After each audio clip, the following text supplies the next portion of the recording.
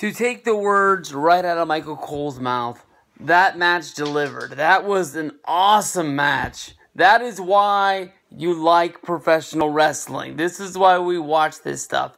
AJ Styles and Finn Bálor went out and delivered one hell of an awesome match that makes you know the reason why we are sitting here watching TLC. That we know every once in a while a match like this is going to come along. I'm not saying this is going to be match of the year, but to me, that brought back tingles inside of my chest that made me realize why I love professional wrestling.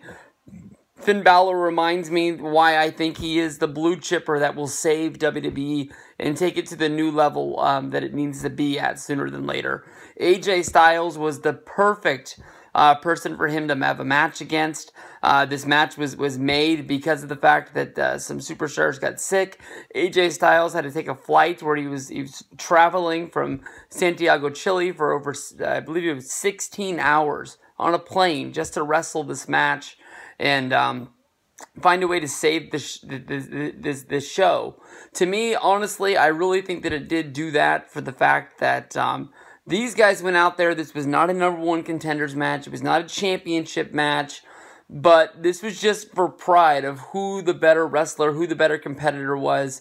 And there's probably more that's going to come out of this match. With now them advertising Survivor Series is once again SmackDown versus Raw. I know that we've already pretty much set up that we're going to have, oh, look at the two suites right there in the ring. We've already pretty much said, God, people are going to be talking about that. I didn't even think about it until I did it.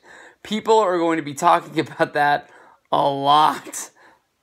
Keyboard warriors right now talking about the Bullet Club and the Young Bucks and all sorts of rumors going to be coming out of that right there. To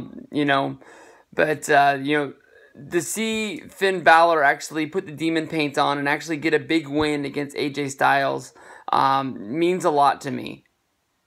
And I got scared there when they turned out the lights during Finn's reaction, because I was scared they were going to do some sort of Sister Abigail Bray Wyatt deal. And I thought it was funny, honestly, that Michael Cole said at one point that he was supposed to wrestle against Bray Wyatt tonight. And I was like, hey, I thought it was supposed to be against Sister Abigail. But with now SmackDown versus Raw at Survivor Series, maybe we'll get to see this once again as some sort of a rematch. I would love to see it. This match was awesome, and I think that it really just knocked it out of the park. This was a really, really good match. TLC always is a freaking awesome match, but it's going to be hard to see how they top this, honestly, in my mind. I really want. That's all I can say. All of their backstory with, the Bullet Club. They talked about the Bullet Club without talking about the Bullet Club tonight. But the coup de grace, 1, 2, 3. AJ goes back to SmackDown. All I can say is I want to see it again.